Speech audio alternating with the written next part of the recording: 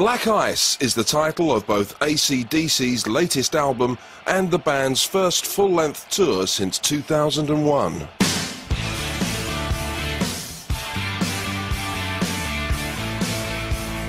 With creative director Patrick Woodruff at the helms of all things visual, the Black Ice touring set was designed by Jeremy Lloyd and Mark Fisher from Stewfish.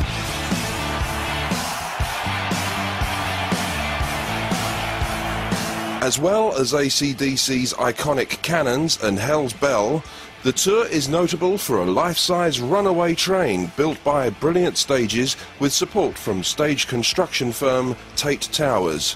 The set also features a huge inflatable lady named Rosie, created by regular Stewfish supplier Air Artists.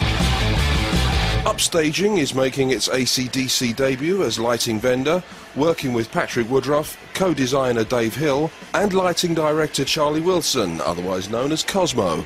Meanwhile, Screenworks is handling Video World. All this is being supervised by production manager Opie, who also brought in Clare Brothers to look after the live sound. With John Lewis taking over from Mike Adams on monitors for the European tour, the front of house mix is left to Pab Boothroyd, now a veteran of 3 AC/DC World Tours, who is relying on the X-Array sound system from Electro Voice as his main PA element. Why X-Array? Because we used it last time.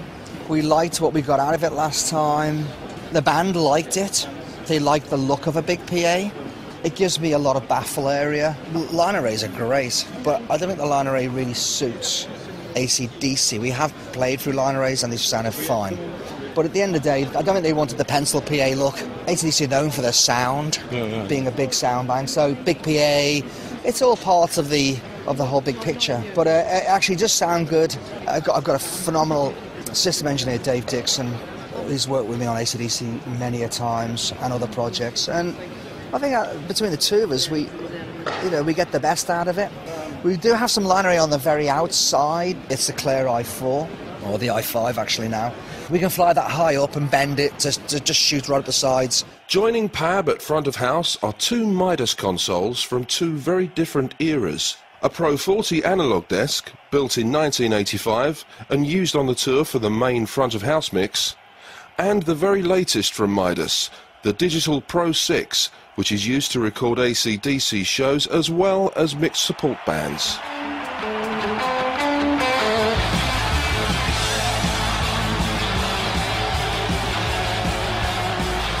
Both consoles share modular design approaches, but it's the older Pro 40 that is providing the comfort zone for Pab. This is like an old pair of slippers. You put them back on and you think, oh, I'll just try them on. And you go, that's better. It's always good using analog stuff. A lot of people nowadays, they grow up on PM1Ds and all sorts of things, and they would never even ever had to use a console like this. It makes me wonder, For me, though, it really is just like an old friend. It's actually a very simple desk. It's not complicated.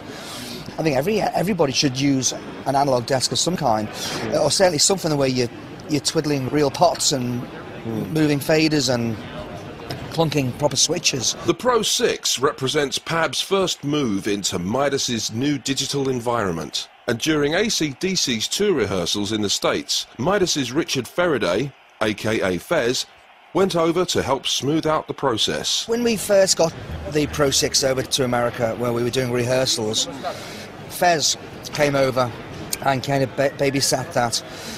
We dialed it up and I had a listen between the two. The thing is with a digital desk, when you listen to it on an individual basis, if you put a microphone into a single channel and you go hello 1 2 2, and then you do the same on an analog desk, you go hello 1 2, there is actually not a great deal of difference. I think the real difference comes is when you sum a lot of inputs together, and it's the final master bus out where you hear, obviously a lot of small additions make up to a big change. But with the Pro 6, that wasn't as noticeable. I think what they've maintained that classic Midas sound that comes out the main bus. It's very smooth. The high frequencies are notably more precise, more real, more authentic. I don't know whether that's because of the 96k sampling, and I know bitrate and all that makes the biggest difference, I suppose, but there's something about this which is, it does have a nice Midas sound to it. I like the size of this now. I never have used an XL8, mainly because I've never had a reason to. But when this came out to America and we started messing with it and comparing it, it just slotted into place nicely. It's great to use. I'm not using it on Anger on this tour as such as a main console, but we've been using it for all the opening acts. I've been recording off it. I do set it up as an emergency console, so I can actually unmute the masters and go straight into a mix which we have dialed in. And occasionally, every now and then, I check that mix. You know, I run a song or two through it and I listen to it. And I'd be hard to tell the difference if my eyes were closed in the heat of a moment or whatever. You wouldn't really know. Of course, it does sound different, but it's not massively, which is pleasing. You know, it's great. It means that the development is ongoing and it's getting there.